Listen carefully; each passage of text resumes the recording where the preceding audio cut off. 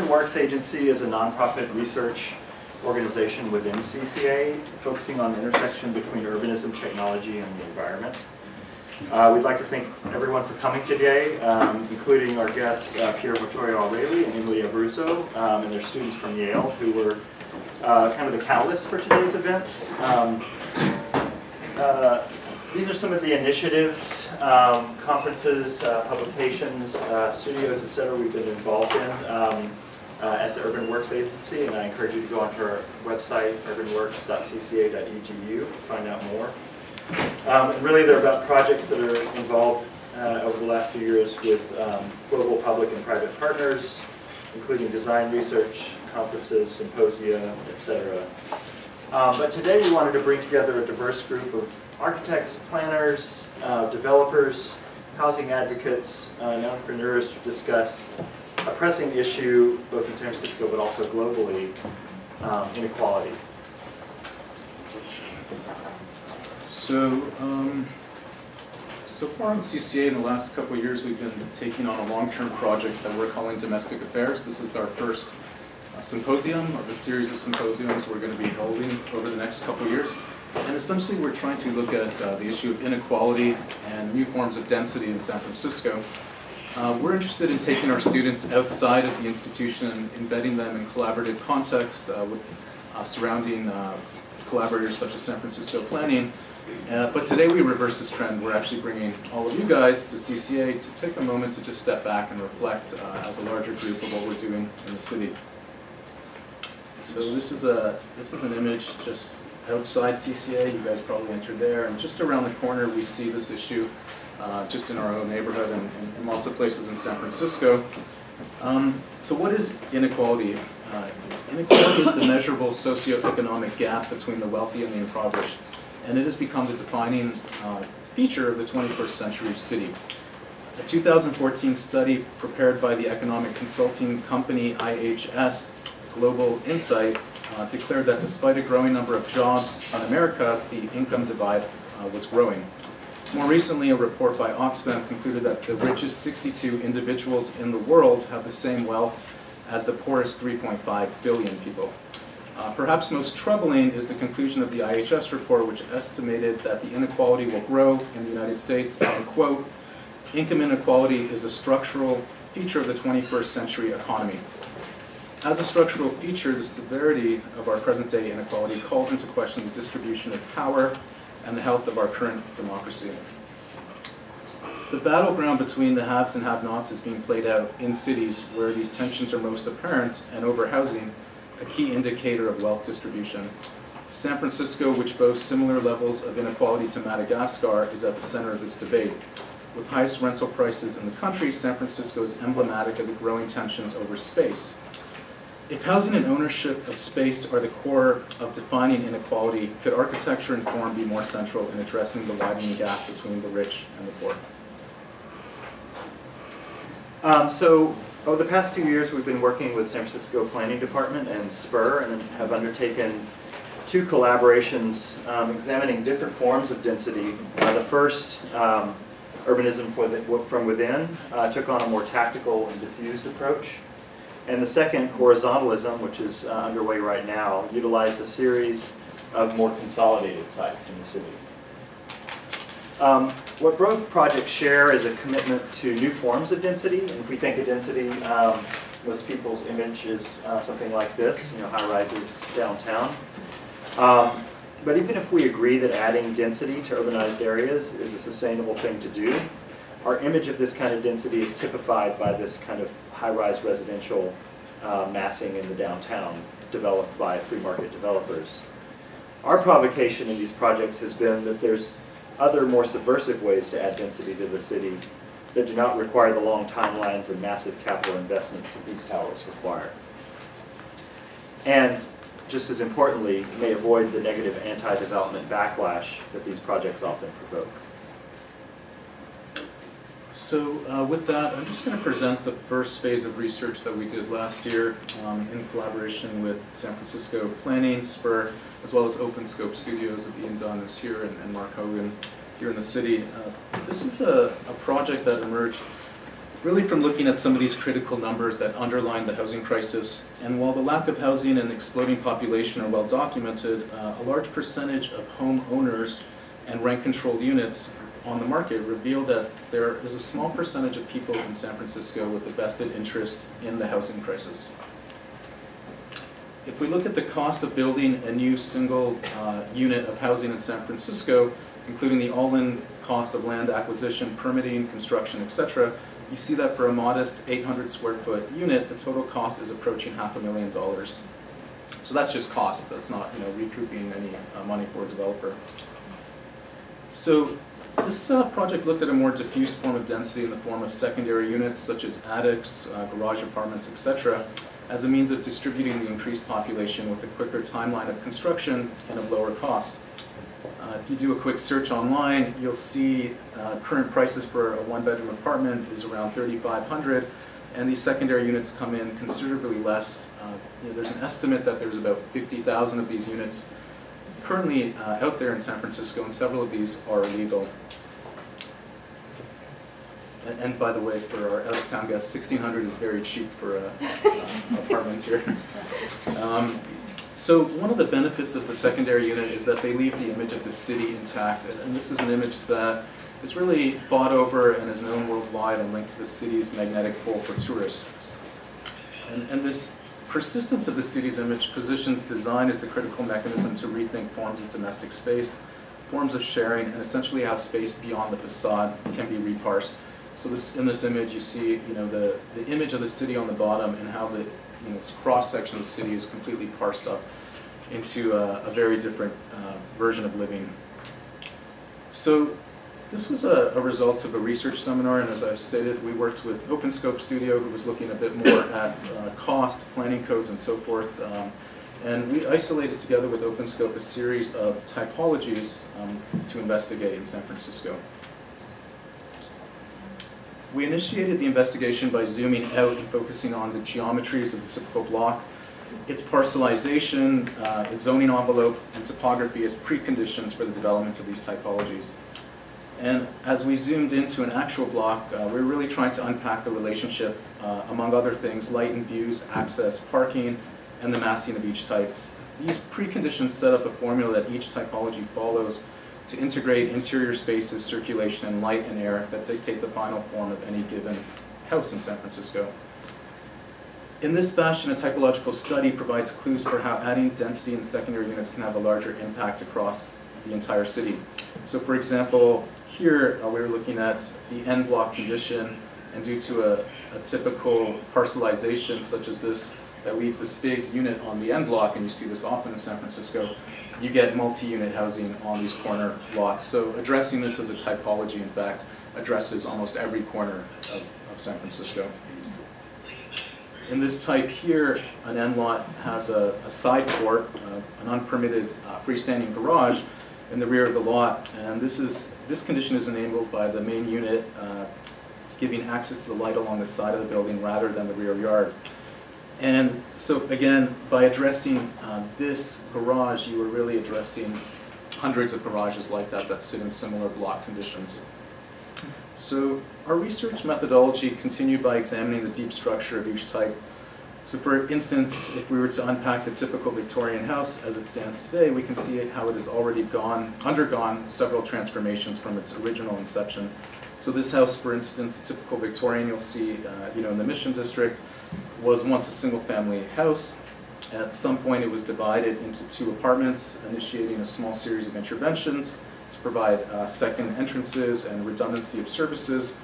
And if we continue this evolution forward, we can see the addition of a secondary unit in general has to embed itself within the similar rule sets that govern this typology. So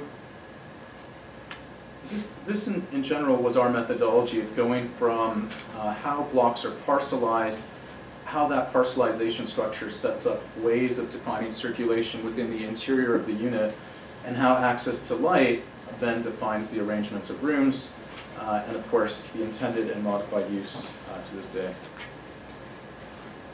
So I'm just going to show a couple examples. This project here by Jared Clifton uses an upslope lot in the Castro, which these upslope lots typically generate very tall ground floors. which becomes an opportunity for 2 units to be installed that take advantage of the tall ceiling height. Targeted towards a population that will age in place, these 2 units extend the light well of the building deep into the garage space and allows it to separate 2 family members' units.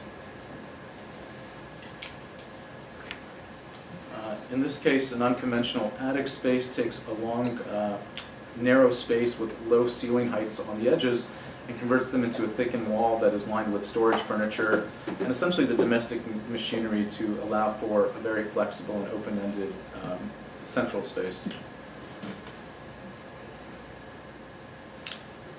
And in here, this is a typical multi-unit building in the Mission that has an addition on the back that was put in at some point for a secondary exit, and instead this typology actually looks at building a proper exit strategy and using this vertical space to rethink of a more vertical unit that uses the stair and a series of platforms to organize the programs in the house. So we've summarized each of these research types into a newspaper that can be assembled into a catalog. And the intent of this catalog was really to communicate this research to a larger audience and make it accessible to help expand awareness and promote the programs that San Francisco Planning has been undertaking. This eventually became an exhibition at SPUR, and the goal of the exhibition was really to design the kind of intimacy that allows one to peer into these private spaces that one typically doesn't have access to, and revealing a series of interior worlds. And this exhibition was designed around the display of the research, but also occupied the gallery space with a series of interior rooms, hiding the models between these fabric wrappers. So just to conclude, in aggregate, the secondary unit and their diffuse form of density provide a unique opportunity to test a bottom-up strategy to addressing the housing crisis, which most closely aligns itself with the discourse in tactical urbanism. And we really see the study as a first phase in a longer discussion of how to mediate these tactics with longer-term strategies for a renewed discourse on strategic urbanism. Not only are new modes of speculation required to understand the aggregated effects of these units on the city, a strategic framework is required to situate these units in the city. This meaning that this is a very different paradigm for planning, where San Francisco planning, it makes it very difficult to track the amount of density and therefore the response of the city in terms of larger services, bus lines, park space, and so forth. So I think from there I'm going to kind of give it to Chris and Antje, who took a more top-down approach in their studio last fall.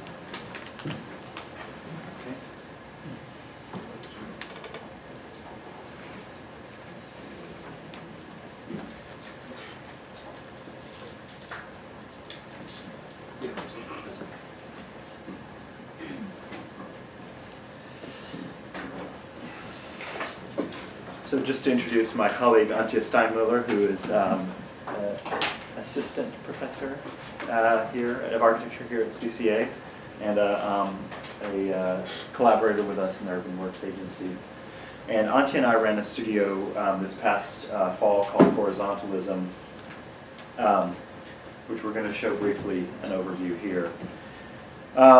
You know, we're living in a time when there's an alarming degree of inequality in our country and globally, and one of my favorite political philosophers, Roberto Umberto Unger, talks about the creation of a kind of high-energy democracy to address this kind of equality in very experimental forms that can create new institutions and new social relations. And we really feel like in San Francisco, as we're experiencing the housing crisis, is a very tangible result of that inequality and that increasing divide between those who can and cannot afford to live here. We also must experiment with many different ways of accommodating density and providing housing that is affordable to all income levels. Not only to our current citizens, but also to hundreds and thousands of new residents that we're expecting to arrive over the next half century. Most of you are familiar with the statistics of the San Francisco housing crisis. What's important is that this is a crisis that San Francisco can no longer afford to muddle through. And short of a massive influx of public money, most see a dramatic increase in supply as one of the only workable solutions to meet demand and make housing more affordable. In early 2014, Ted Egan, the city's chief economist, estimated that it would be necessary to build 100,000 units of housing to begin to have a stabilizing effect on median rents. This is equal to the amount of units that have been constructed in San Francisco since 1920, so a staggering amount, for sure. And while it's likely that supply alone will not solve San Francisco's affordability crisis, we really have a regional jobs and housing crisis, but the production of space for housing must be a key component of any solution that is within the purview of architects and planners, certainly. Regardless of whether this solution is spatial, economic, or political, it can no longer continue, in our opinion, as an incremental site-by-site approach, but must happen at the scale of the city. But we are mostly terrified of density because of the image that it has that kind of threatens this image of the city that Niraj discussed as a historically low-density fabric of Victorians. And the most recent paradigm that most people see day to day has been this kind of construction of high and mid-rise housing blocks downtown, South of Market, and recently in the Mission. Since the 60s, though, this kind of the threat of Manhattanization has been the cause of a lot of debate and a lot of political discourse. And many people see it as a threat, destroying what is the specific qualities of San Francisco. So if the form of Manhattanization is basically not politically palatable, what other forms really become available was sort of the topic of our studio. And in essence, we were arguing that innovative solutions to the housing crisis are really a spatial problem that must be approached at the urban scale. And we use the adding of the 100,000 units really as an alibi for experimenting with a different form of density, and one that can really construct a new vision for San Francisco, and that accepts the rejection of Manhattanization as a premise and looks specifically towards horizontal forms. We also, in our premise, accepted the reality that we rely on a developer-driven, market-based growth model, and yet that in San Francisco it is politically not acceptable to tear down existing housing. So those were kind of the frameworks that we took. So we collaborated with Kristen Dischinger from the San Francisco Planning Department in their current efforts to develop the Affordable Housing Density Bonus Program as a tool to meet housing goals.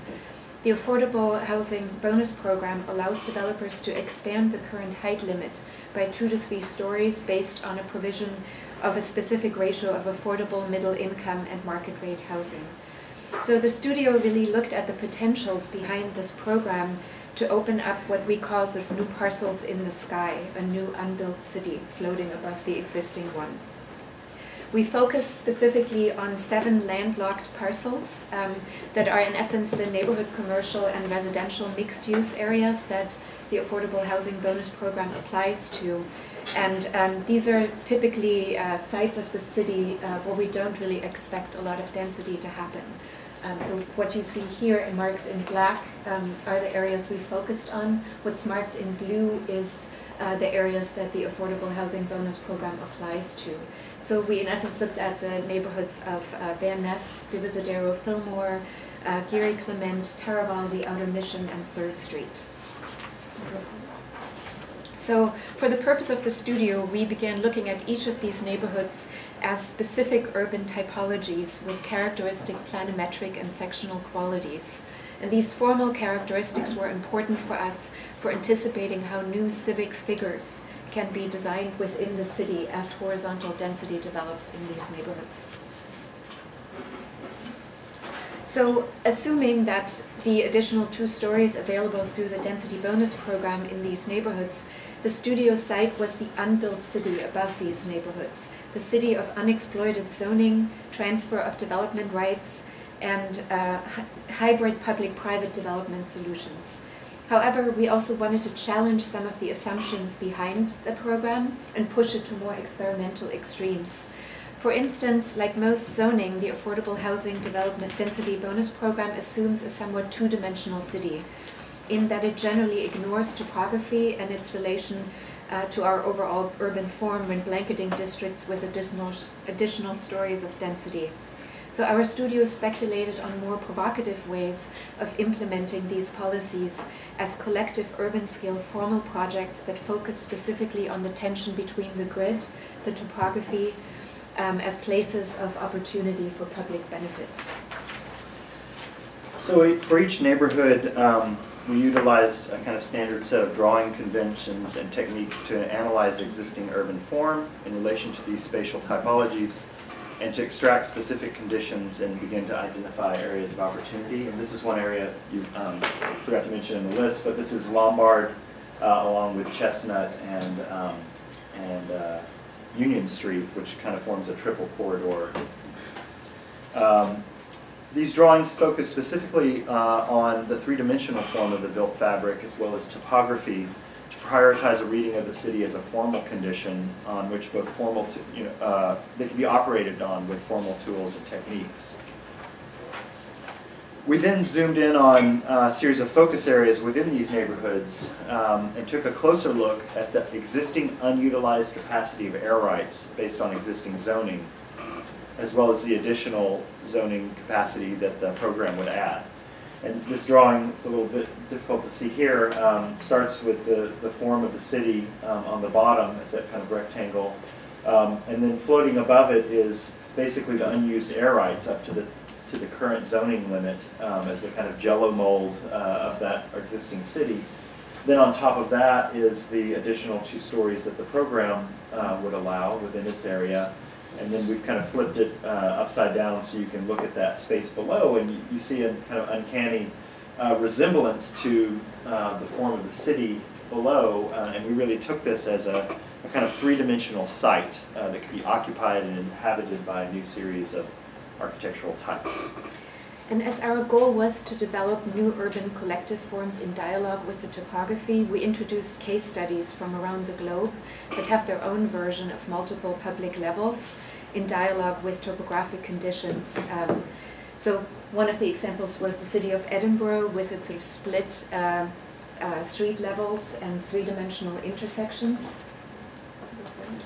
or Hong Kong's elevated pedestrian network, or Vienna's rooftop additions incentive that in essence produced a whole new datum floating above the city for new development above. And these case studies were analyzed basically for strategies that could produce what we refer to as zoning hacks.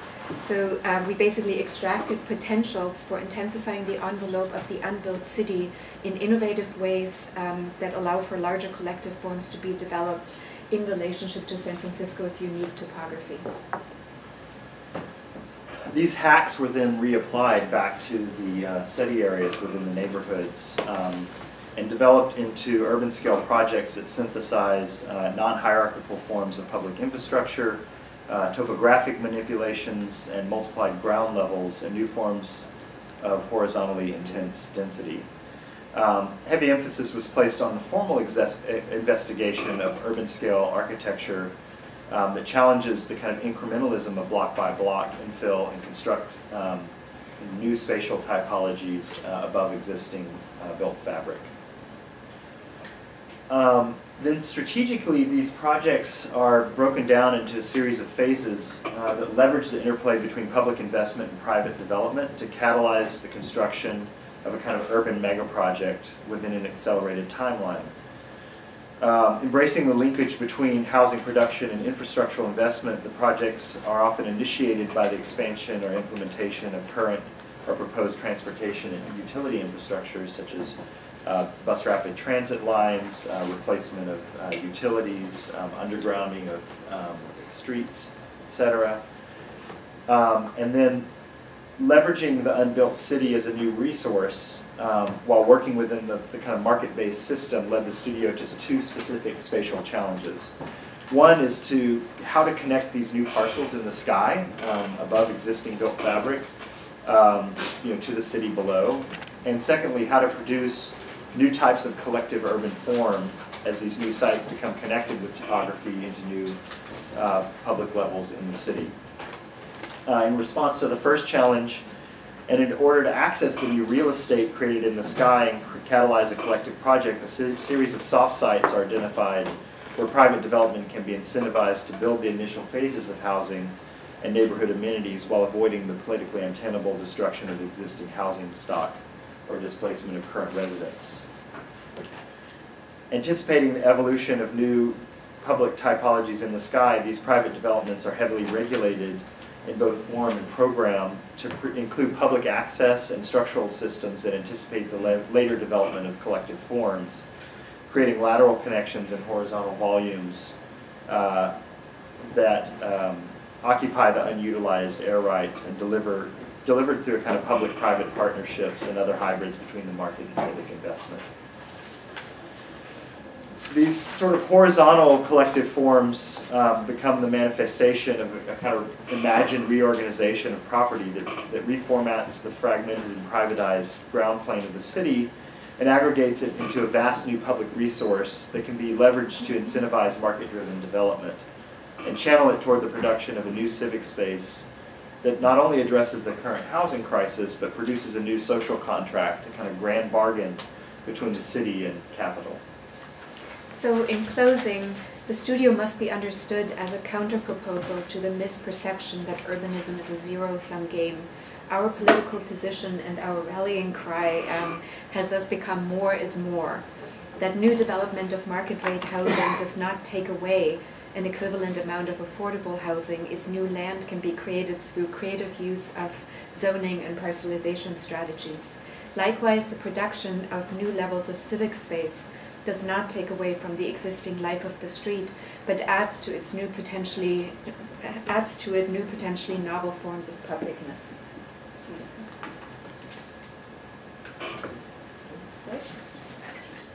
Yeah.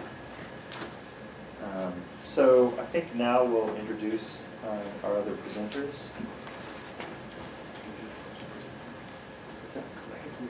Well, Eric, do you want to, Eric Rogers has been organizing this symposium today with us, and Eric, I know you had an introduction as well. Do you want to? Yeah, I mean, I don't have any slides, but I just briefly introduce imminent urbanism, so that's all right.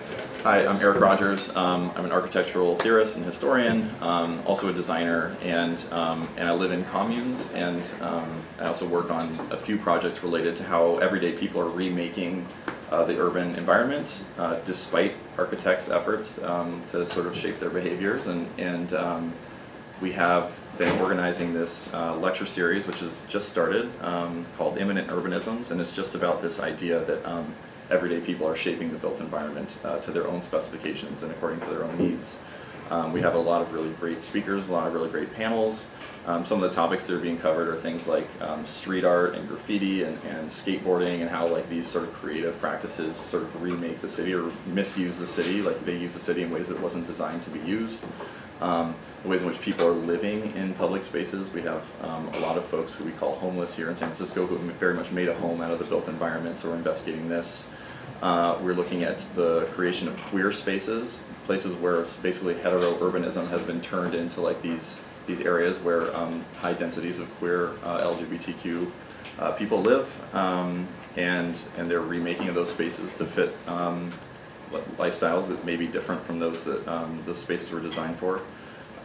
We are also looking at the idea of temporary autonomous zones, so this idea that some type of culture can flourish for a moment in an urban environment and then dissipate just as quickly. So yeah, and we have a bunch of really great speakers. Anyway, today's panel is going to involve people who are working on communal housing projects, so folks who have designed and created communes in urban environments, despite the fact that the architecture wasn't necessarily in their favor in those cases. So the ways in which basically non-architects and non-designers have grappled with the existing built environment and injected new sort of social structures within that environment. So yeah, that's basically what we're going to be talking about today. Fantastic. So just to start us off, we're gonna, first panel is called The Right to the City, and I'm just gonna describe a little bit about what we mean by that. The disenfranchisement of citizens from the larger neoliberal engines of globalization that affect their daily inhabitation threatens what Lefebvre has referred to as the right to the city. For Lefebvre, the right to the city proposes that power relations, primarily through capital, that govern the production of urban space need to be restructured to orient control to the urban inhabitant through participation and appropriation to eradicate unjust inequality. Building on Lefebvre, David Harvey has posited the following, and I'm going to quote in some length here. The question of what kind of city we want cannot be divorced from what kind of social ties, relationship to nature, lifestyles, technologies, and aesthetic values we desire. The right to the city is far more than the individual liberty to access urban resources. It is a right to change ourselves by changing the city. It is, moreover, a common rather than an individual right, since this transformation inevitably depends upon the exercise of collective power to reshape the processes of urbanization. Harvey goes on to argue that the freedom of collective agency over the city, which is linked to our ability to change itself, is the most precious human right. The ability to change the city requires one to envision alternate futures, and we're hoping that today's conversation will bring together a group of people and a range of perspectives to help us envision where the future of San Francisco can go. So I'll briefly introduce our first panel of speakers, and then I think I'll have them go in the order that I'm introducing them, which is alphabetical, lack of a better organization system. Adams. Daniel Adams is Director of Real Estate Development at Bridge Housing, where he leads the organization's efforts to transform a 38-acre, severely dilapidated public housing site in the Potrero Hill neighborhood of San Francisco into a thriving mixed-income community. A licensed architect, Dan has over 20 years of experience in community development, having previously served as a Director of Development at Mid-Penn Housing, Director of Program Development at the San Francisco Mayor's Office of Housing, and a project manager at Resources for Community Development in Berkeley. Dan's work at the City of San Francisco included serving as a staff lead for the passage of Prop C, a $1.5 billion trust fund to support the creation and preservation of affordable housing. So we do, from time to time, get a little bit of funding from the welfare state. A recipient of the prestigious Enterprise Rose Architectural Fellowship, Dan holds a bachelor's degree from the University of Texas and Master's of Architecture degree from UC Berkeley. David Baker, FAIA, founded San Francisco-based David Baker Architects in 1982, a progressive leader in the field of sustainable, affordable housing. The firm has come to be known for combining social concern with a signature design character. David has been honored as the Nonprofit Housing Association Design Visionary and as the AIA California Council's 2012 Distinguished Practice. In 2010, he received the Hearthstone Builder Humanitarian Award, honoring him as one of the housing industry's 30 most influential people in the last 30 years. His recent projects include 388 Fulton Street, San Francisco's first market-rate micro-units to hit the market, and Storefront Lab, a gallery space that explores the storefront as a place of community, creativity, and local industry. She also mentioned he has a fantastic project about to come online just at our own back door here. You should learn more about David's work at www.dbarchitect.com.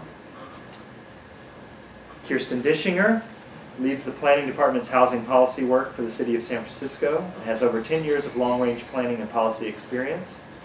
Her work covers housing policy, transit-oriented development, infrastructure planning, value recapture, and transportation network planning. Kirsten has managed citywide and neighborhood-based planning projects, including the Affordable Housing Bonus Program, the ADU Handbook, the city's housing element, the Market and Octavia Area Plan, and the Green Connections Plan.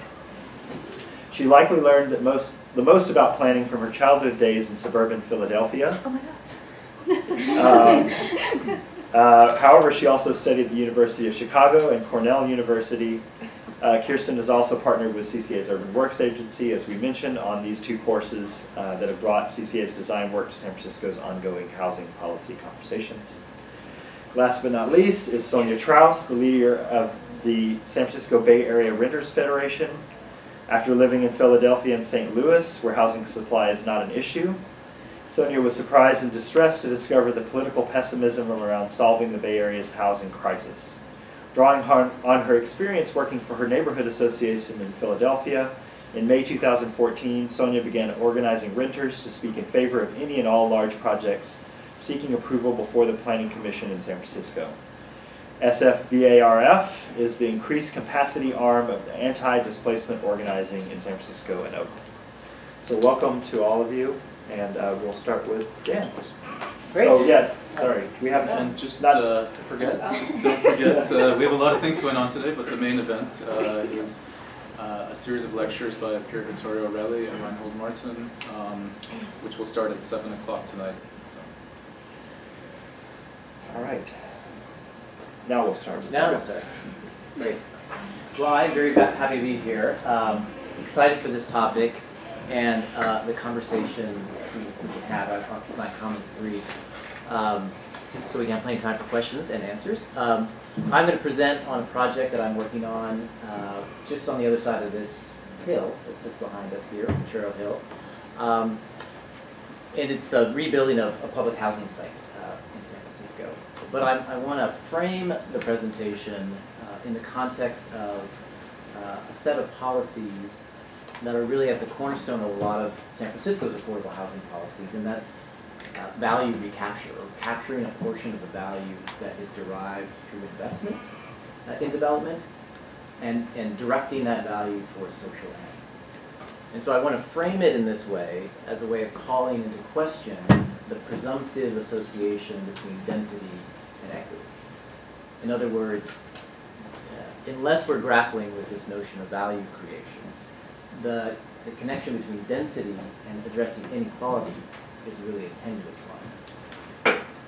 We recognize that a lot of the most dense places in this country and around the world are actually our most unequal places. We really struggle with Madagascar-like forms of inequality. So as I'm talking about this project and as our conversation unfolds, I hope we think about what is the value that is created, to whom does that value accrue, and over what period of time. And so what kind of policy frameworks we need to have in place as we move toward densification.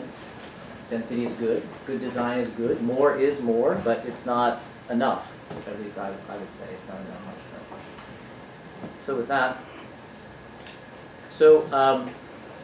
as was described, I'm working on this project in Potrero Hill neighborhood. It's the San Francisco Public Housing in Potrero. It's 38 acres. There are 606 units there now. You can see in this aerial classic post-war barrack-style public housing. A lot of us are familiar with these kinds of images. It is not unique to Potrero Hill at all. You go to the next slide. Here are some examples of the current building types and fabric, if you could call it that.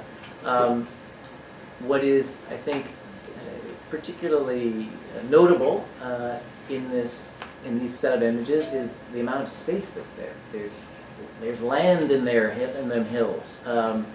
And so when we talk about value and space, especially in a spatially constrained place like San Francisco, that land, those poorly defined open spaces, then become opportunities to create value. It's in some ways like creating creating space, as in the previous studio, that this program intends to exploit to the advantage of the residents. Potrero Hill is an interesting neighborhood in that it represents the kind of extremes of income that were described in the introduction. The north side of the hill, the one that sort of comes down to CCA, is a very wealthy neighborhood, low poverty rate, good retail amenities, high school graduation rates are high, and it really is connected to the larger fabric of the city through its more traditional street grid.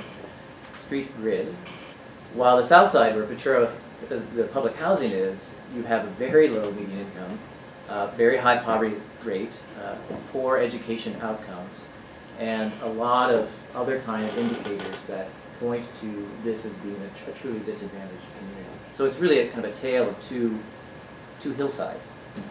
Next slide. This work sits within a program that's sponsored by the City of San Francisco and the Mayor's Office of Housing called HOPE SF.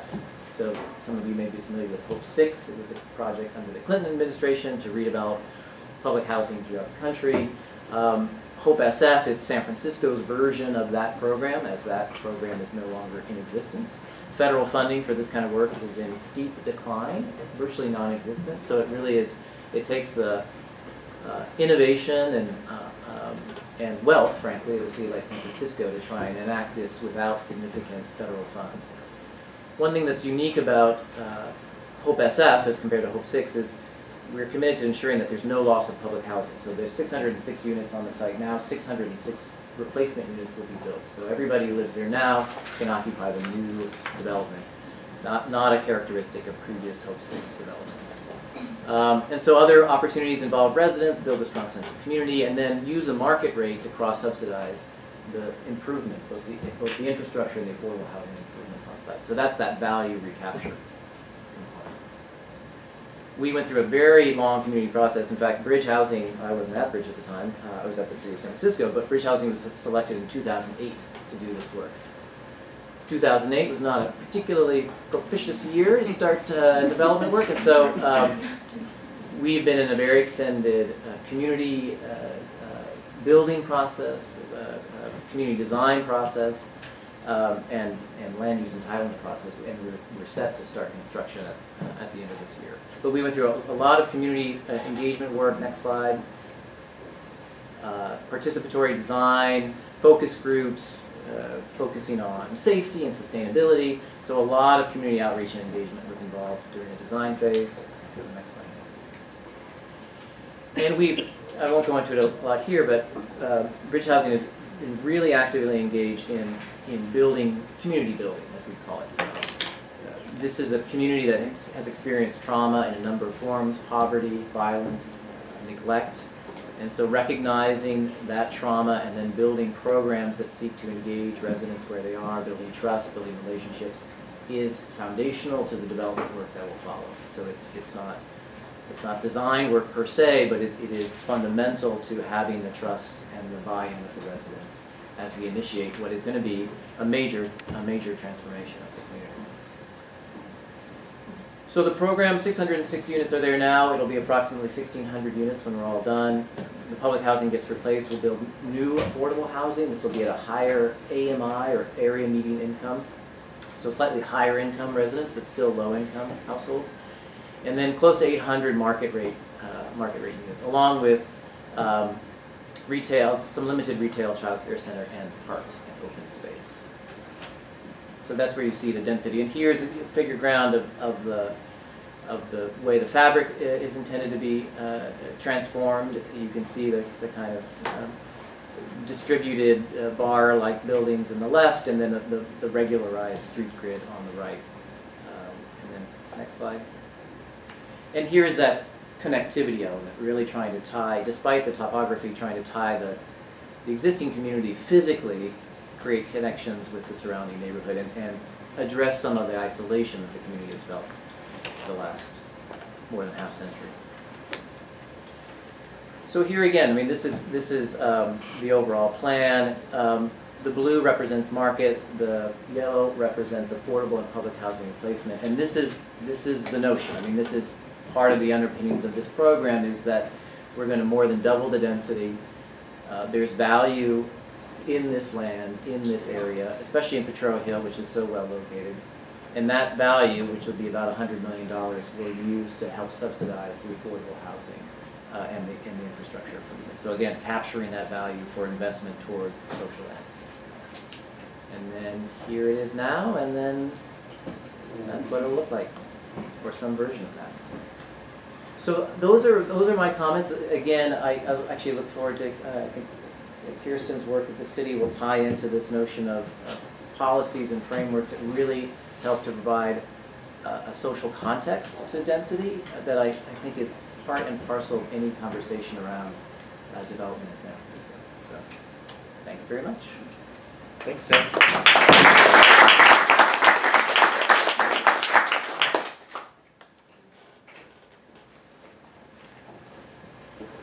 So we're going to go through all the speakers, and then we'll have question and answer for all four of them afterwards. That's okay. Hi. What I will talk about is something that we do. One of the fears of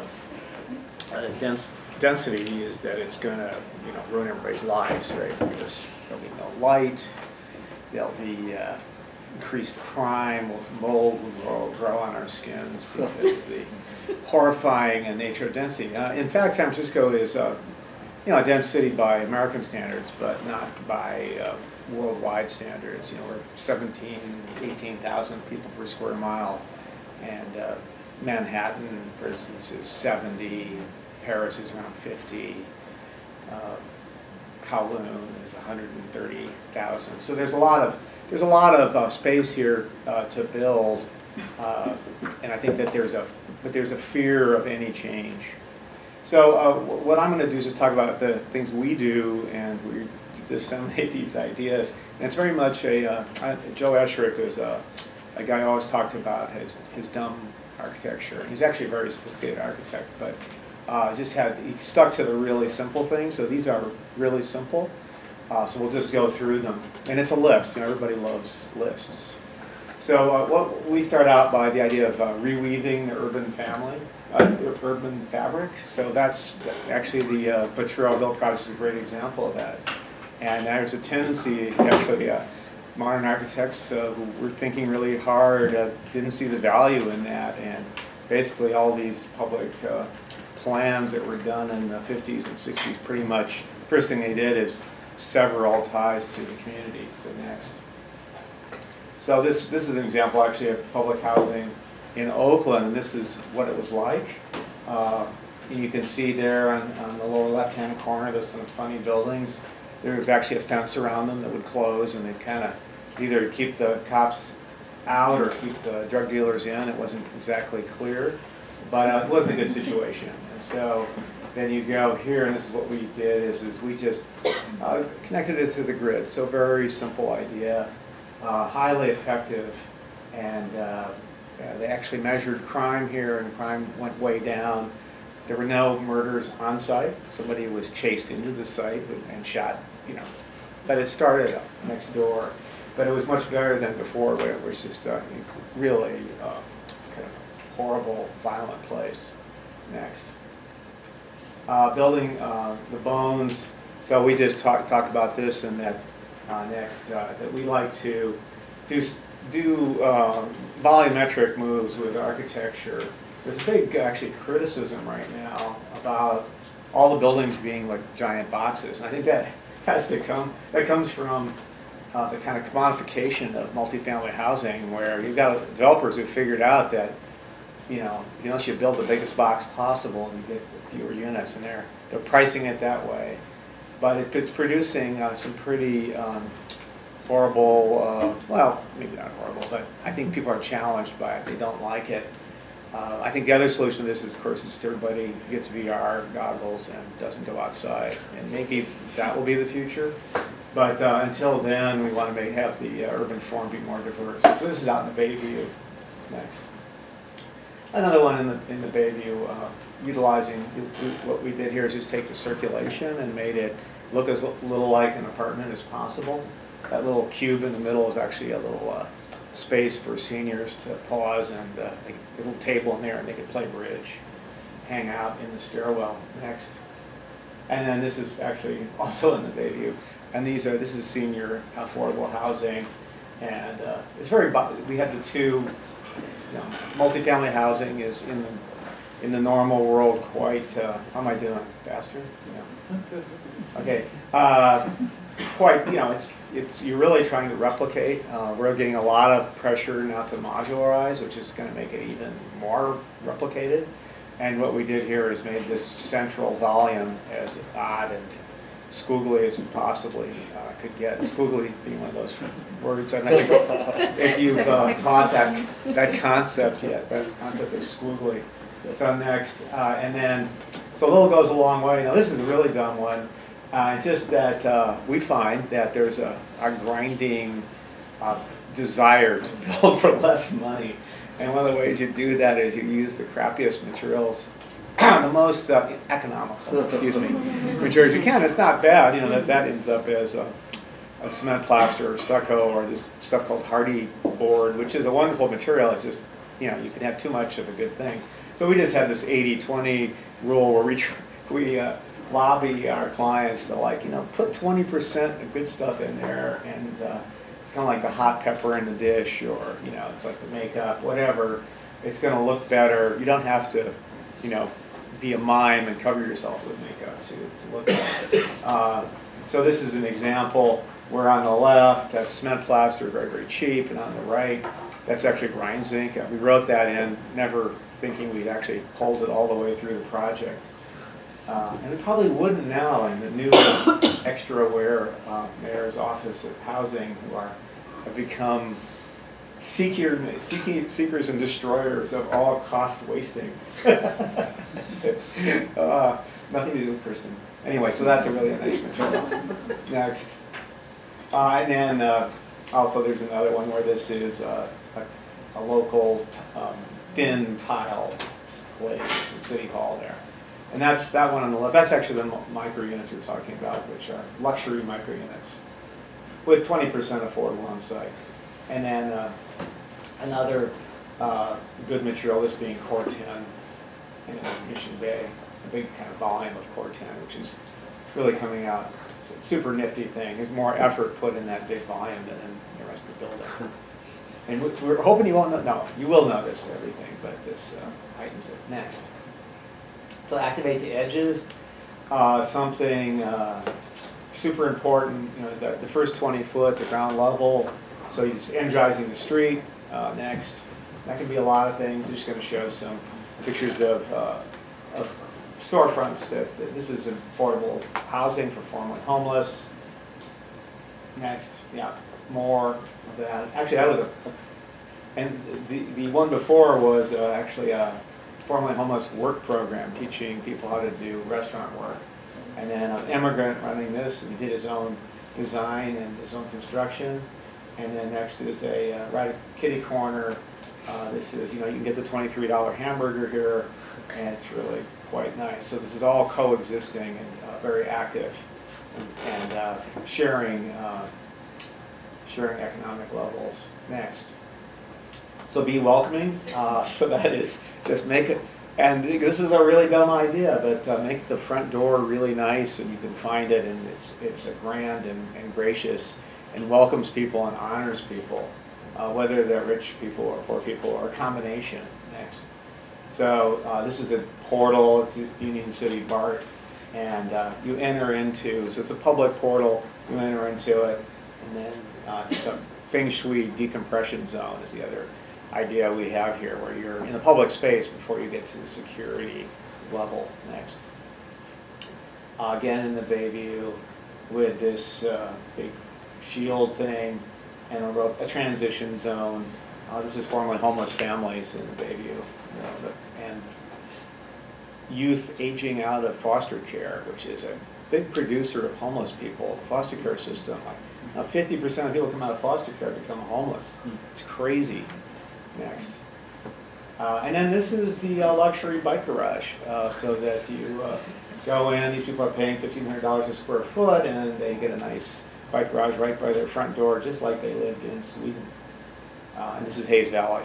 Next. Create synergies. So this is just putting things together on that ground level so that you get a multiplier effect of good. So next.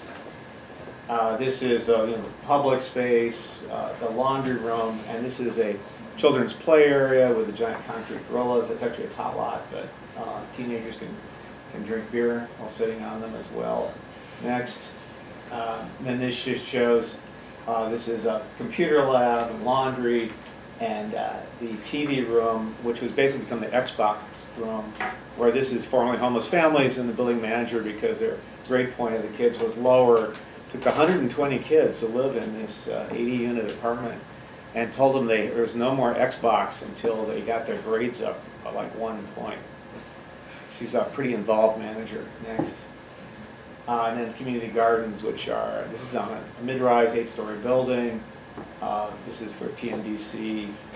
Really took a lot to talk people into it, and it's become super, people love it.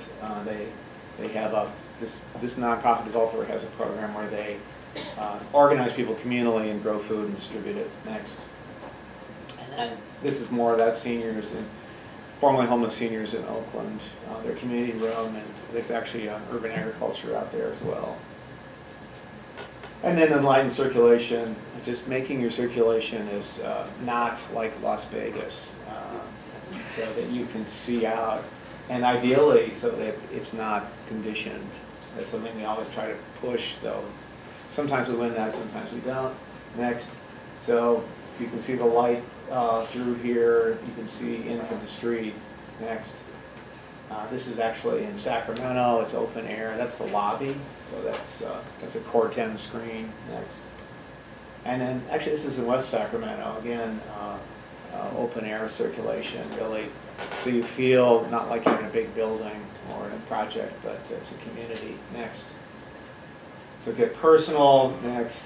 So this is Mr. Wong there with his plant and his little shelf, and then to the left somebody has a little Maneki Neko and a plant. Something that we do on the apartments is put a, and actually the one on the right, it's steel, so they can use magnets and chalk on it as well. And then the one on the left has a little clip. Next, yeah, so this is going from the community. This is using African fabrics and coming up with the color scheme. And those are Drinka symbols on the wall. So hooking into that African American community. Next, and then art for all. Next, just using art in the projects. And we work a lot with Creativity Explored. And using, these are developmentally disabled artists. This is actually within the formerly homeless senior project. This is, the seniors are making art, they have art classes. Next. And then this is more of, this is again from Creativity Explored. Next. And no fences, so don't fence things off. Next. So this is the one in Oakland where people for the community, because there were no gates. It was interesting that the people who made this happen were actually the police, because they said, when I don't want to chase that young guy across a fence, I want to radio the other squad car and have him intercepted. So if you put a big high fence, he goes right over it. And I can't do that, it ruins my uniform, or I can't climb the 12-foot fence. Next. So it's all open. This is a street, public street in San Jose with, actually has social services off it and a swimming pool, and then doors to the apartment buildings, lobbies. Next.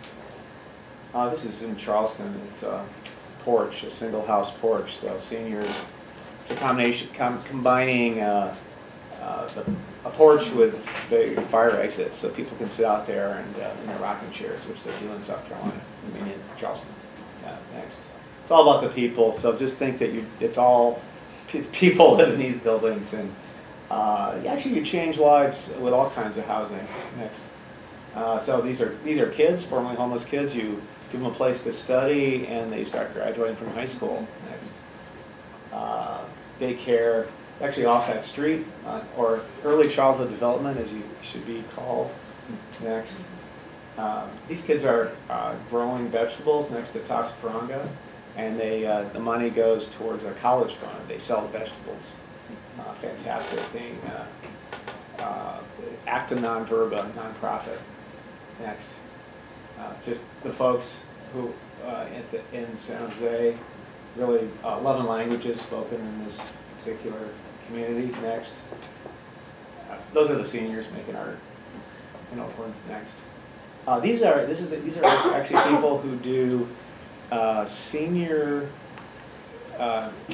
It's when the parents get sent to jail. What happens to the kids? So these hook up the grandparents with the kids. Really fantastic women, and a critical thing. And that's actually on a street. So their social agency is on this public street. So there's no gate you go through. Next. Okay, that's it. Thank you.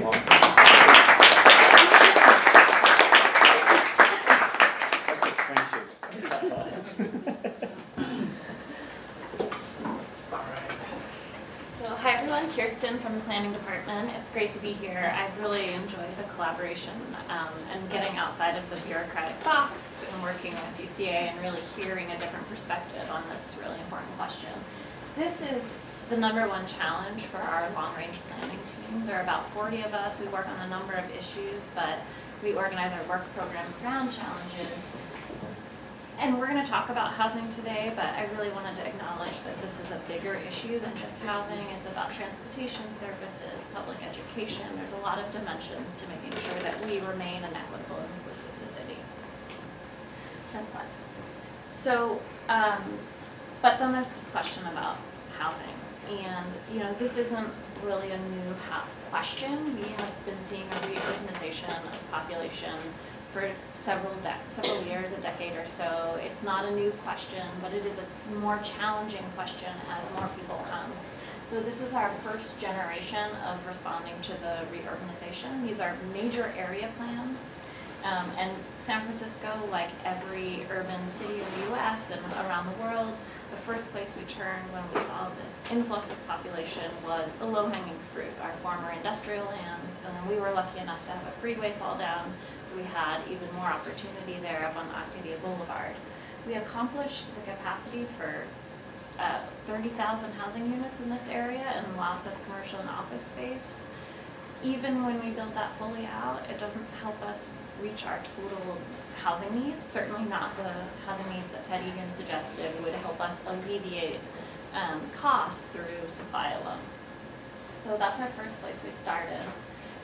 Just to finish, those plans started in the late 90s and were implemented or adopted, legislated in late 2000, in fact 2008. So we're moving on to the next generation of planning for housing. Next slide. So this is the palette that our team has started with. There are dozens of zoning districts throughout the city. The yellow areas, which are about 73% of the city, are single family or 2-unit districts. So that's a large portion of the city. But you can see we have a lot of different controls. The evolution of the San Francisco Planning Code is probably a 10-hour story, but at the end of the day, most of the city, except for what we saw on that previous slide, has not been rezoned since the late 70s. So we're operating in a city that was zoned for loss of population. We saw people rapidly moving to the suburbs at that time. We also were in a great battle. All of the historians, when they talk about San Francisco's land use in that period, talk about the downtown versus the neighborhoods dynamic. There was this big fear, and the word was used often, of Manhattanizing the whole city. So I like to describe it as the great deal, where we agreed to shellac the neighborhoods, just zone them down, add height limits, add density limits, and then allow downtown to grow in the 80s. And that's exactly what we did, and we haven't, as a city, chosen to look back on the rest of the city. Our team gets to start with that question, and knowing that there are many residents who are vested and believe in the controls that were developed in the late 70s, and maybe they even see it as the perfect vision or the complete vision of San Francisco. So we're entering into that conversation. Next slide. So these are all of the parcels that are have buildings that are above their existing density limit. I just point this out to say that when we shellacked the city on the west side, we did it very quickly, we did it without a lot of information, we meant to match what was there, but there are a number of buildings that are already out of context if you take that position. Next slide. And of course, we also did some analysis about heights. This is some work we did with David Baker Architects around looking at height patterns. The red line shows the existing height limit. Here's a building that was built in the 1920s that, of course, is 3 stories above its permitted height limit, and that blue line is the 2 stories that Anya alluded to that our program would enable to. So there are buildings that are above the existing height limit, and there are buildings that are above the existing density limit. This is an important new set of information almost to the narrative in San Francisco around what is the role of zoning. It isn't a finished product for the city, but it's really a way to regulate growth in response to population demands on the economy. Next slide. I really like to just point out how this happened. I think one of the prompts Chris and Niraj gave me and Anya were how does design play a role in responding to equality and affordability? And for me, I think there are a lot of speakers that can talk in more detail about it, but for me, it's the public perception of that work, and all of the policy that I work with is scar tissue from one bad building, or one bad year of building, or one bad decade, or whichever. So this is, by historians, often referred to as sort of the straw that broke the camel's back in terms of San Francisco. After this site was redeveloped, there was a neighborhood call for height limits and density limits and like the stopping of the spread of downtown. So this is over on Van Ness and Bay Street, and the next slide shows the building that replaced that. I'm not a designer, so I'm not going to comment, but others have said that this building maybe was not context sensitive, and that was part of what caused all this upsetness. We can have a great conversation about that. So I just wanted to, kind of say one of the responsibilities of the actions we take on these individual projects is sort of communicating with the public and the community members around how density feels and how it can work. And so if we do it in the right order, I really like the approach our class last semester took of thinking about it holistically with infrastructure, with all of those pieces. And that's pretty critical. Okay, next slide. So we've done a lot of work, our team, thinking about how to fit more people into the city. Chris and Niraj talked about our work on secondary units. There's some other things we're doing in terms of looking at our existing buildings, which we all value a lot, to add more density. But I'm going to really spend most of the time talking about our new construction program. And it's called the Affordable Housing Bonus Program, which is a terrible name and a terrible acronym. So this program is really, going back to Dan's point, all about creating additional development potential and then recapturing that value in the form of affordable housing. So in the city of San Francisco and in many cities, developers are currently required to provide a certain percent of affordable units. In San Francisco, it's 12%. We want to bring that up to a higher level, so creating this value is sort of the mechanism we've used. Next slide. So this is our program area. We started by looking at everything that hasn't been rezoned since the 1970s, except for our single family and 2-unit districts. We made that choice for political reasons, but we also made that choice because the context there, increasing density, the political fight versus the number of units you might get are maybe not worth that trade-off. Many people in this room have nudged me to then ask, what's the question for RH1 and RH2, so that may be the next class. This program area already includes 30,000 parcels. Most of them are neighborhood commercial corridors. They're all pretty close to rapid transit network, walkable distance, about a quarter mile. So that's really important because our city is learning how to manage all the new people, and while we're thinking about where to house them, MTA and the Transit Authority are thinking about how to move people around more efficiently, effectively. So it's great that we're building on the corridors that they're building transit capacity on. This is a soft sites program. I think there was some laughing when we had that constraint around the class last semester, but really demolishing existing units in San Francisco is a very complicated and unappreciated gesture, I would say. So a lot of it has to do with historic preservation concerns, and a lot of it has to do with displacement.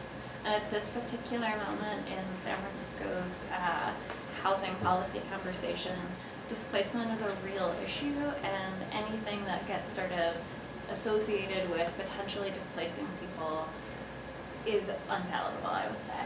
So this is one of the soft sites. I mean, you can see here at Geary and Divisadero, it's a parking lot. Ever since I started this work on this 2 years ago, as I walk around the city, I kind of notice them. You probably do too, but they're a little bit silent. There's another one.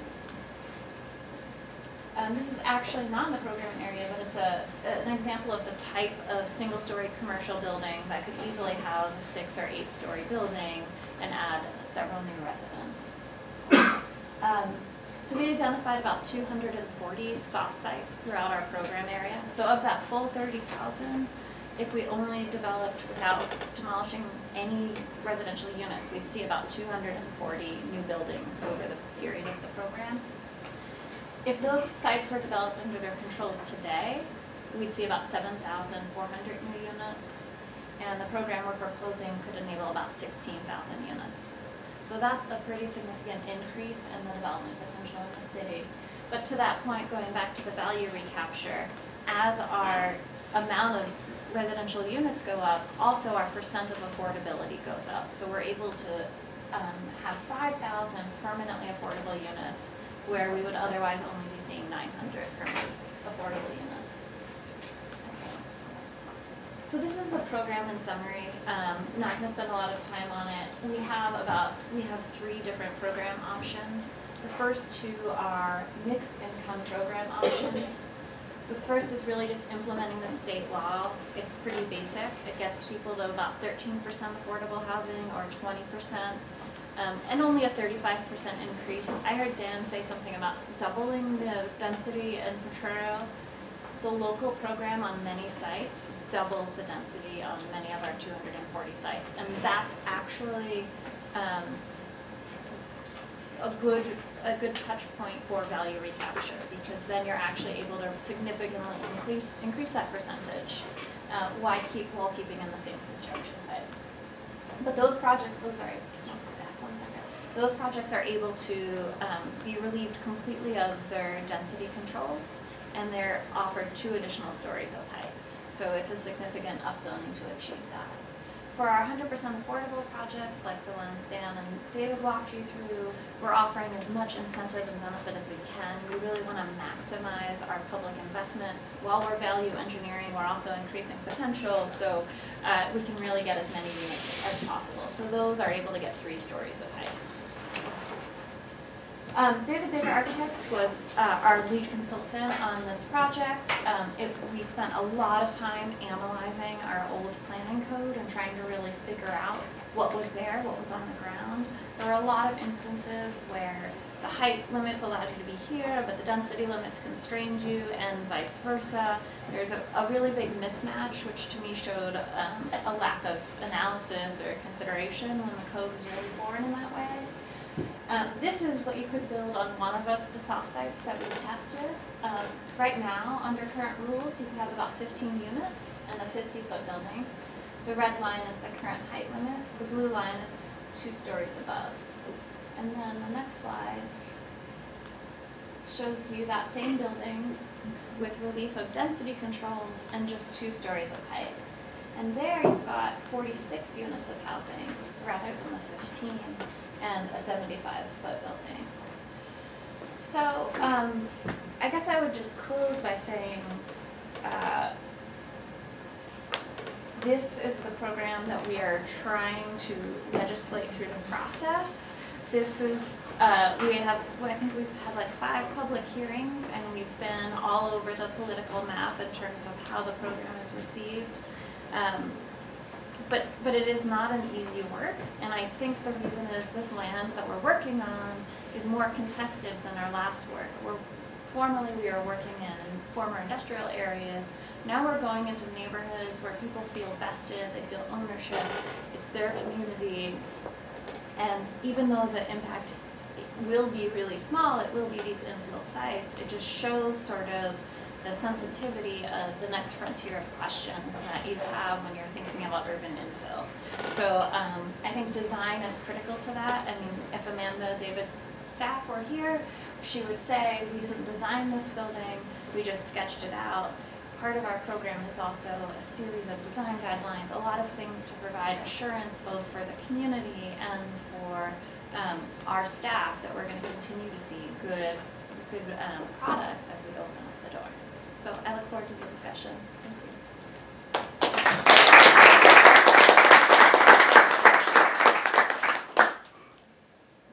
Okay.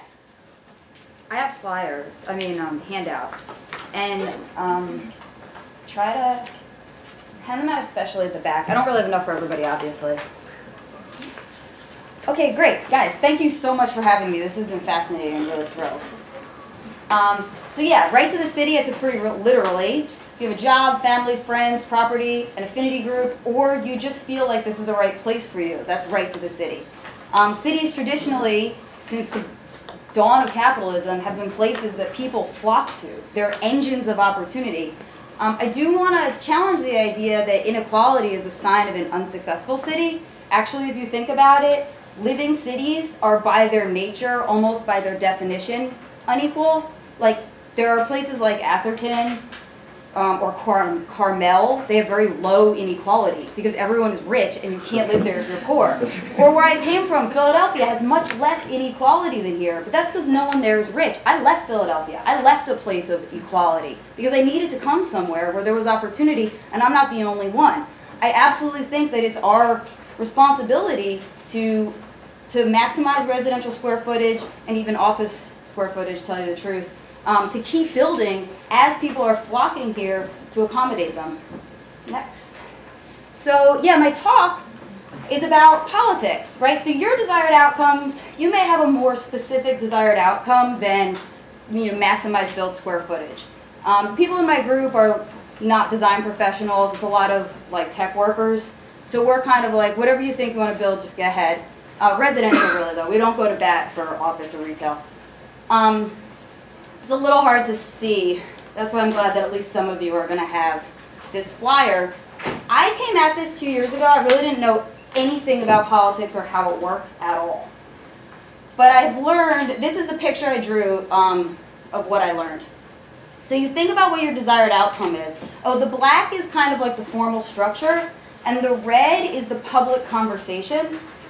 What we're doing now is part of the public conversation.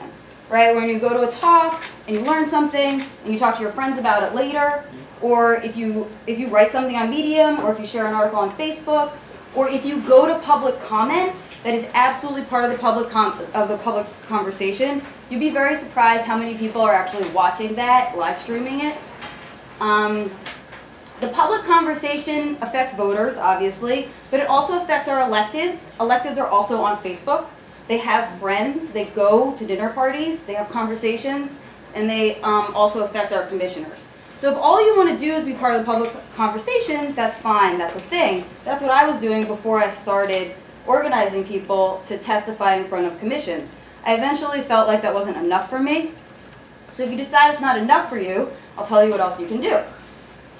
You have your desired outcomes, and maybe you're going to have something more specific, like the worst thing about new high-rises is that those are actually gated communities.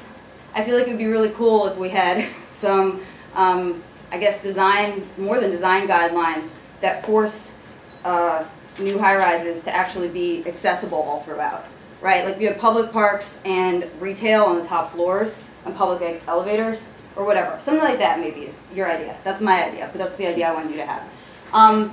The way that you would get that is you would have to figure out what laws you would need to get that outcome. You would have to, oh yeah, you notice that decisions also affect your desired outcomes. So maybe a building like that would go before the planning commission. And it's an unusual thing to put public retail on the top floor, so the commissioners would have to be open to that idea. And so you would be like, oh, which commissioners do we want appointed so that they make the decisions we want, so that we get the outcomes we want. Now, electeds are a huge node here, right? Because they write laws, and they also themselves make decisions. There's actually a lot of projects that are heard before the Board of Supervisors, like 5M was a huge project. 160 Folsom is getting an upzoning, so they have to go to the Board of Supervisors. And the electeds also appoint commissioners. So it's obviously that's a node. So how do we get the people that we want in office? The way that we know about is through voting, and I put a dotted line there because our instinct is that voting is like kind of effective, and your instinct is right. But there's a much more effective kind of voting, which is you join clubs, the clubs make endorsements, and then the endorsements help the electeds get into office. And that does not take that much time.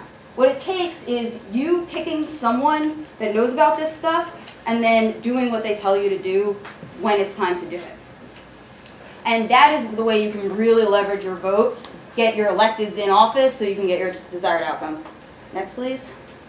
So here's an example. This is a picture I drew. For example, the SF Young Democrats is a club. If you are 35 or under, if you live or work in San Francisco, you can join it. I suggest everyone do that if you're qualified. In January, they had their members, all of their members were allowed to come and vote on who the SF Young Democrats should endorse for state senate. Me and 139 other Young Dems voted to endorse Scott Wiener. 90-something, I don't think actually 96 is right, but it's 90-something for Jane Kim. Scott Wiener won that endorsement. Now, the Young Democrats is a huge Democratic club. It has 27 delegates. It's a huge chunk of delegates. And Scott had gone around and got endorsements from many smaller clubs, 1 or 2 delegates here or there, but he really needed those 27 to cement his state club endorsement. He got them because me and 139 other people voted. Only 250 people voted, or less, 240. He got the state Democratic Party endorsement, which is worth 8 points in the final election, which is 40,000 votes, which is insane. You have less than 250 people deciding, ultimately, how 40,000 people are going to wind up voting. I consider myself to have voted for Scott Wiener 286 times, and I don't even live in San Francisco. I am registered to vote in Oakland. So this is really, really intense vote leveraging, and there's nothing wrong with it. You could look at this and be like, oh, this is so undemocratic. Or you could look at it and be like, wow, a small number of people are making decisions. I want to be one of those people. And you can be. Next. Okay, so here's one that's coming up. If you feel sad that you missed January, and this is actually only for people that are registered to vote in San Francisco. So if you're not registered to vote, register. It doesn't matter if you don't have a driver's license here. A lot of people think that's false. You could move here today. You can register to vote today, it's fine. But you have to register as a Democrat. If you mess around and register as an independent, then you exclude yourself from participation in stuff like this. It's not worth it. I don't think it's worth it. So, Democratic Central Committee. There's like 28 people on it. If you live in Eastern SF, does anybody recognize the name David Chu? No? Okay, that's fine. Well, if David Chu is your representative, then you have 14 people you can vote for. If Phil Ting is your representative, then you vote for 10 people. Not that many people vote in this. It's like very obscure. So this is, vote leveraging. So you'll vote for your people, and then the reason this is important is the DCCC is the governing body of our local party, and then they are going to make endorsements. In November, all of the odd district supervisor elections are up. That's a lot. Plus BART board elections. BART is our transit. And then a bunch of ballot measures. No one knows how many there'll be. There's going to be a lot. So if there's a ballot measure you like, or if there's somebody running for supervisor that you like, you're going to want to vote for the people on DCCC who are going to vote to endorse, your candidate. That way, it'll be much easier for them to win and much easier for them to raise money. Now, this is why we actually have parties, because this is much more. In the previous example, I was voting straight for Scott Wiener, and that was the endorsement. That was the whole process. Now I'm voting for a person, and then the person is going to vote for the endorsement, and they're less reliable. You're like, how do I know you're really going to do it when push comes to shove? This is why you see the party structure start to emerge. There's going to be a slate of people in my coalition that I'm going to vote for. Anyway, next one. Oh yeah, so who do you want endorsed? This one, I kind of almost want to go up and point to it. So this is a bunch of different laws that are, look, this is the Affordable Housing Bonus Program that you guys already heard a lot about. This is neighborhood commercial districts. Oh shoot, that was me trying to stay under 10 minutes, but I'll finish up. Do you guys already know what form-based zoning is? Form-based form-based zoning, the idea is that we have these arbitrary density limits here and there, and so you might be like, oh my god, I can build whatever, 10,000 square feet. Oh my goodness, I'm limited to a quadplex. And then that's crazy. That's too big. I mean, your units are too big. So form-based zoning gets rid of the arbitrary density limits, and the city is piecemeal kind of instituting it here and there. Along the Desidero, we have some new form-based zoning. London Breed, the current District 5 representative, sponsored that bill and is a champion of it, right? So here's a law I like. This is a supervisor, she is still running. So this is the supervisor that I want to endorse because she's doing the outcomes that I want, you know? The Affordable Housing Bonus Program, I also favor. Scott Wiener had this no CUs for 100% BMR. This is basically like process reform for affordable housing. It's another thing I like. Just another example of, you know, that's one of the reasons why I was like, okay, I want to vote for him for state senate. On the other side, we have this, we have other candidates. So Dean Preston is also running for District 5, but he's organizing people against both Affordable Housing Bonus Program and the NCT. So that's how I know this is not someone that I want. He's not supporting the stuff the outcomes I want. David Campos is the current supervisor for D9. He's termed out, but he's also opposed to the Affordable Housing Bonus Program. And his legislative aide testified against this process reform for affordable housing, which I thought was pretty stunning. The Coalition for San Francisco Neighborhoods was founded by Calvin Welch. Calvin Welch, remember we talked about this downzoning in the 70s? In 1971, his neighborhood group passed the first like big downzoning in the Haight. So Calvin Welch and this neighborhood, so there's a bigger, he has a small neighborhood group in the Haight, but he's a co-founder of the Coalition for San Francisco Neighborhoods. Their mission is to oppose height limit increases and density increases, right? So they're like the opposite of everything that I believe in. And the author of a lot of the, you know, the downzoning and like anti-building that we see. He's also a co-founder of Council of Community Housing Organizations, which is also against the Affordable Housing Bonus Program.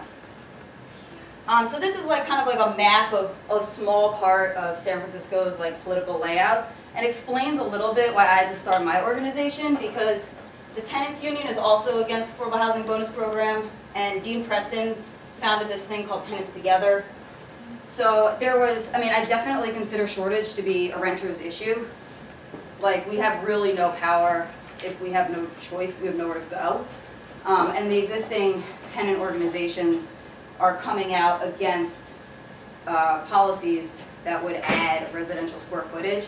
So that's why I needed to start my organization, so that pro-density tenants had something they could do.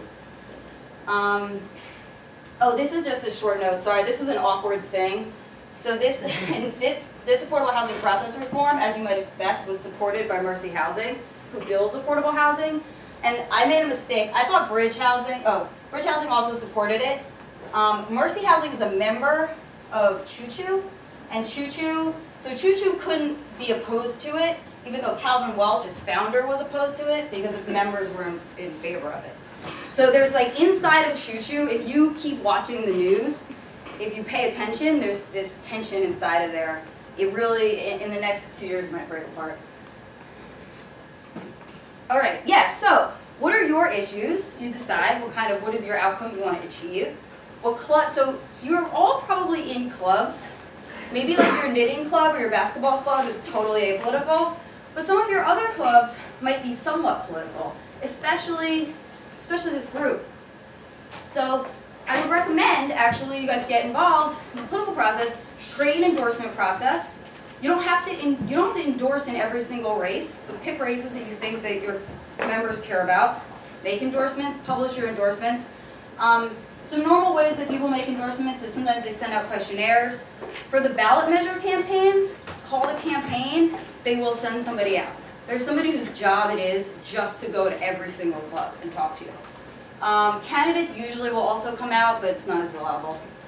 Yeah, and then you can, if it's a small club, you should just discuss among yourselves. If it's a big club, vote on it. And this will get, like, San Francisco is a pretty small town. When you make an endorsement, if you tell the person or ballot measure that you're endorsing that you endorse them, suddenly you're on their radar in a way that's going to really surprise you. Like, clubs of like 12 people can go meet with supervisors and get a hearing. It's very, very accessible. This picture is from swimming. Do you guys recognize this? This is an international picture of Organize. Okay, well, thank you so much. Thank you.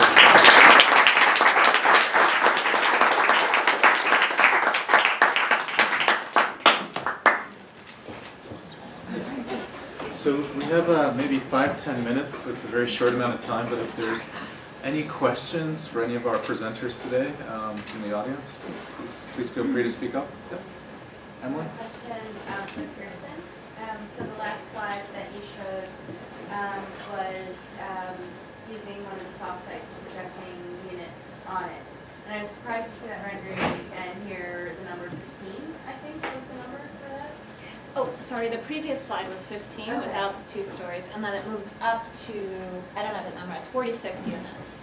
Okay, so I guess one of the questions that I had was, what are the types of units that you're projecting when you start thinking about what comes on to these soft sites, and what sizes are they? That's a great question, and that's actually a conversation we've been having a lot, minimum unit size. We do have a requirement that 40% of the units be 2-bedroom or more, and we installed that in the eastern neighborhoods and all of those eastern plans when we removed density, because we wanted to make sure we didn't get all single-unit building or single-unit apartments.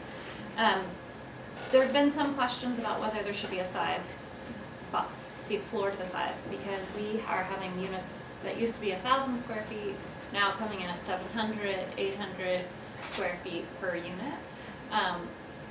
Some people are very in support of that. Other people feel like we don't want to unnecessarily constrain those unit sizes. So the city hasn't really come to a conclusion in that conversation.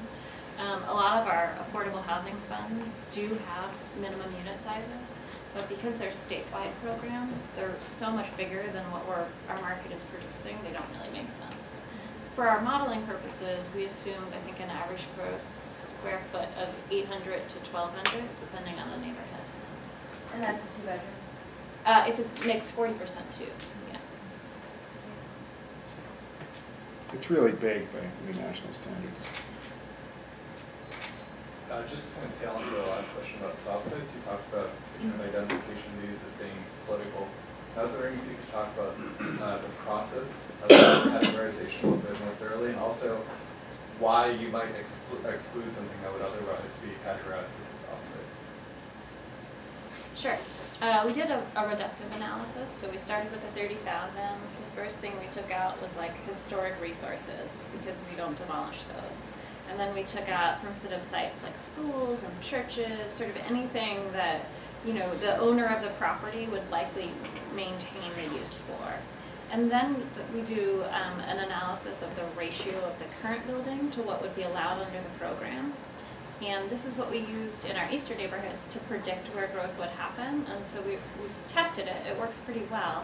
And usually if the existing building is more than 30% or even more than 5% of the potential, it's not really worth it, or development isn't going there yet. Maybe in 20, 30 years it would.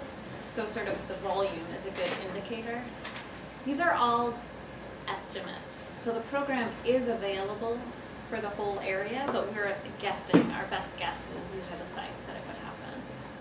More recently, Supervisor Breed, who Sonia talked about a little bit, introduced an amendment that said if there are any rent-controlled units on a parcel, then they would be ineligible for the program. So that gets back to this whole not wanting to cause displacement, especially for affordable units. So you said 240 sites you end up with. Correct.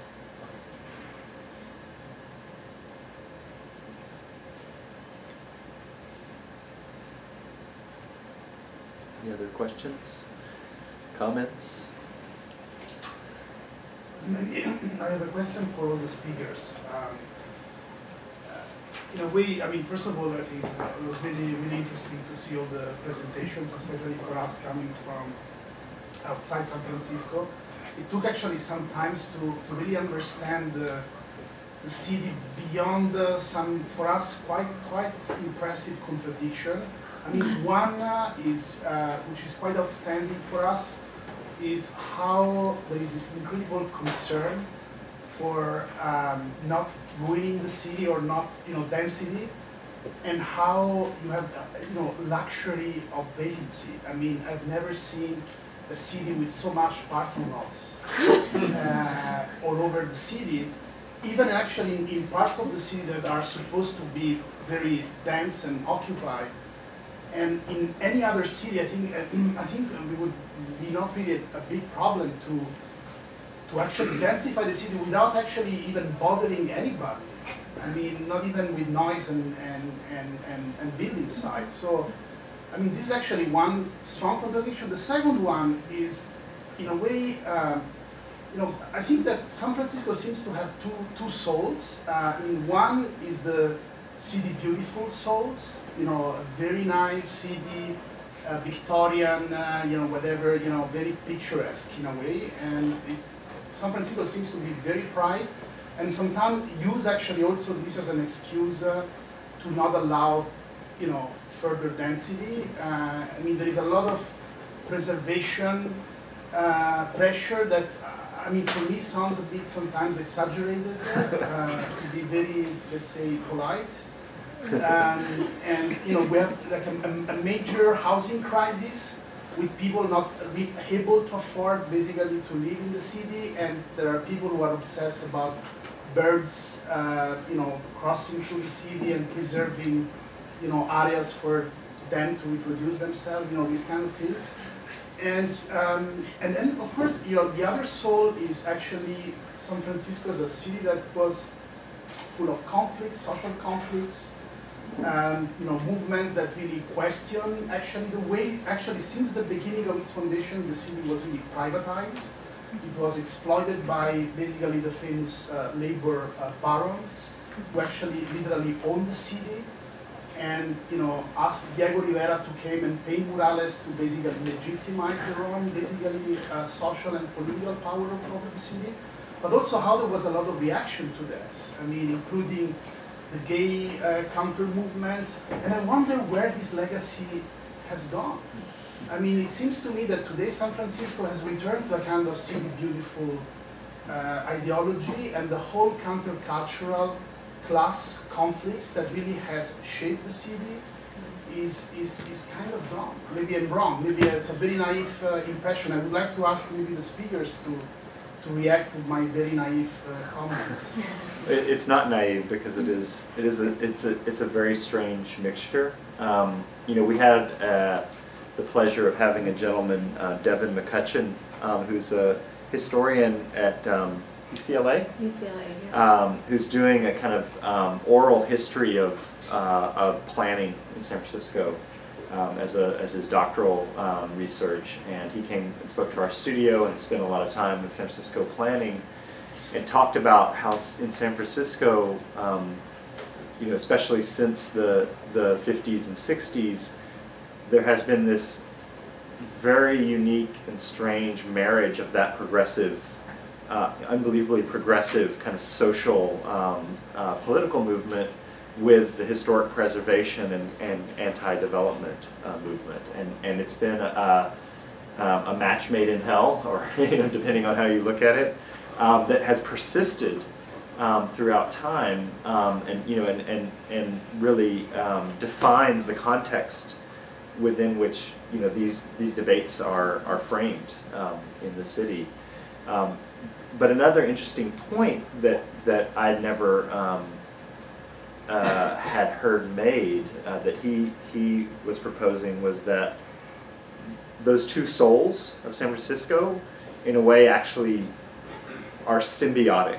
They need each other, and he pointed to this whole history of how, even as early as the 60s and 70s, the city chamber of commerce, the kind of most important organization in terms of capitalism and the kind of development of the city, for commerce would picture cable cars and Victorian houses and all of those sort of picturesque, city beautiful elements that form our image of the city as a way of attracting big businesses to move here and bring their workers and whatnot. And so he claims that there's actually this kind of codependency between the kind of forces of commerce and development on the one hand, and preservation and tourism on the other, and it's a very strange mixture that I think has it's resulted in the very almost contradictory way that we talk about density and the right to the city and inequality in this city. It's generational too, though, I think. Generational? Well, like Calvin, he's a progressive, very radical person who bought his house in the 70s. He has a duplex. Yeah, and he described the affordable housing density program as ethnic cleansing, but in a kind of, it may be a little over the top. I don't know. Some of what I think you're seeing is that a lot of the fights were won by the social experimentation side, and so there was really no fight anymore, right? Like, no, who's against gay marriage? Like, who's against the... I mean, oh, sorry. Well, if you're against marriage, I feel like here the main people that are against gay marriage are people that are against marriage. So, I mean, that's the fight right now in the gay community, I think. Actually, especially on this point, I think that's, another main issue that provoked just the presentations. I mean, I think there was much more at stake than gay marriage. I mean, I think that there is a whole history of American progressive experimentation that even tried to go beyond the family. Yes. And what I see now, actually, in all these presentations about communities and neighborhoods, is all about happy families. And there's a kind of, there is a lot of progressivism in activism, but I see a lot of conservative actually backfiring in how we imagine actually how we live together. Mm-hmm.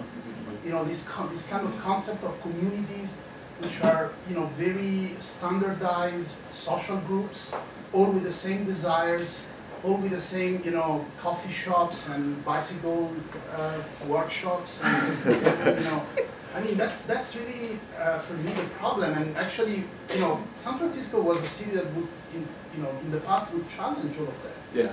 Yeah. I actually have thought about the 70s a lot because this was the period when we did all this downzoning, but it's also a period where San Francisco and the Bay Area's conservation movement was really strong. We had Save the Bay, we had CEQA, which is our statewide environmental review law, and I've always really wanted to spend more time thinking about whether the stream of thinking that came from Sierra Club type conservation in the progressive movement have created sort of this culture of shellac everything, and that is the progressive stance that we're still sort of fighting against culturally, because there was this amazing, I think you would enjoy, public comment session at one of our hearings where there were maybe 100 commenters, let's say, for conversation. 50 were opposed, 50 were in support. You could tell by age what they were going to say, and there was this great conversation happening between the commenters. Well, there might be buildings that shade my backyard. Well, I don't even have a backyard. I'd love to have that. So this conversation is happening, and it is very generational, to David's point. I think also San Francisco is one of 100 cities in the Bay Area, so we have an integrated economy, but our land use decisions are made hyper-local. And so I think part of, while it's true that there may be certain cultural history that informs a kind of progressivism in San Francisco, it's the same conversation every town in this region.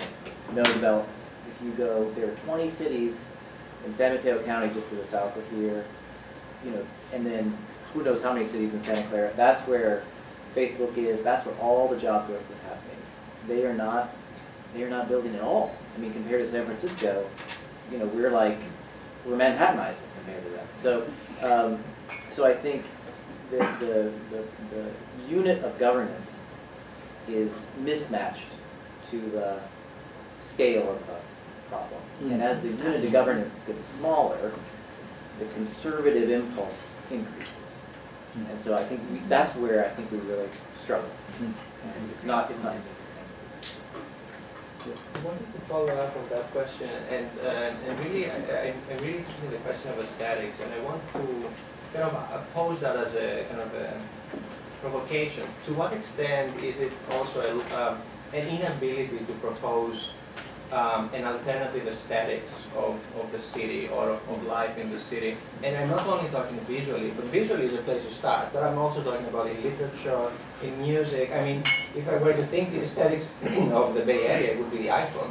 And I love the iPhone. It's like I sleep with it, but there's something very strange, like very kind of contained about it. So I wonder, how can we propose, new aesthetics, and to what extent it is even possible to do that? Because we see in schools like this, or in Berkeley, where I'm coming from, there are people every year that every thesis year, they're incredibly outrageous, beautiful, ugly, whatever you want to call it, but they have aesthetic propositions. But something happens down the line, and that never really comes out anywhere in the city. So I'm curious about that. Well, I mean, go ahead. I think there is, it's interesting going to a place like Houston or LA. You see an architecture that's much more radical, I think, as objects in the landscape. Because a lot of the progressive architects or cutting-edge architects are not based in San Francisco. Peter Baker is an exception, but I think there's something about the sense that we've got this little gem that we have to preserve. Like there's a myth making that happens in San Francisco. When you first moved here, people would say to you, "Isn't San Francisco wonderful?" Like you're inculcated into this kind of collective sense. You're never supposed to say, it's actually kind of shitty here. It's like a lot of crazy people on the street and on these hills. So there's a collective myth of perfection that we all buy into and reinforce, and I think it can make change even more challenging. Whereas if you live in LA, LA, nobody thinks LA is this precious little jewel. So you have much more freedom to experiment. So I think it's very conservative. It's like the tyranny of the picturesque. Yeah, exactly. Right? I mean, we have a city just through its geography can see itself. Yeah. Right? Like you're Yeah. up on the hills, you can see the city, you can see it kind of in Yeah. these picturesque Right. sort of, landscape painting almost kind of preconceived notions of beauty, and it's, while it is beautiful, it's also incredibly constraining. Yeah. Because Yeah. anything that threatens that kind of preconceived picturesque Yeah. image of the city is very tangible and very difficult to work against. But yet, on the other hand, I mean, in our studio, we tried to point out that there are things like the Golden Gate Bridge, Sutro Tower, even the parks are, there are these large figures in the city. I mean, even if we take for granted that it's okay to have tall buildings downtown, that you can have a skyline. And those are these large forms and figures in the city that we kind of take for granted and accept that work in harmony with, the kind of low-rise texture. And no one really, now calls those into question. Yeah. Well, I mean, there are things like the Transamerica Tower, right, that people have come to love and people really do love. And I think if San Francisco just had architecture that was, contextualized as well as something that was radical and maybe important and in a way that makes people interested in developing it, as opposed to just looking at it. If it's just a tower and just some other tower, right? It's who's going to want that, or people are going to fight against it. But if it's something that is potentially incorporating the city, as a group of individuals, because this city, as any city, but this city specifically, is such a group of individuals. So many people have so many of their own individual beliefs, that maybe if we, incorporated big buildings, big, tall, like contextualized buildings. Maybe it would change the idea of forcing it to be picturesque, because we could take the picturesque and change what the picturesque is. Okay. Thank you. I'll just, I'm quite new to the city, so maybe this is a naive statement, but it took me a while to learn that progressive in San Francisco means being against density. Yeah, they're literally conservative. And I thought being progressive would be pro-density, and for a while I was just, what does it mean if you're progressive and against density? And I think maybe unlike other cities, a lot of density issues in the 70s were written into law. And I think a lot of cities didn't have it written into law. That seems very difficult to unwrite out of the law, and I think we're kind of dealing with trying to unpack those, and even in the ADU project, working with Mark and Ian, sort of looking at building code issues and planning code issues for the first time in several years, and trying to question common sense policy around some of these issues, and we work it slowly. I just got a very important message that there's coffee and cookies just outside for us for a little break before we start the next panel in 15 minutes. Thank you.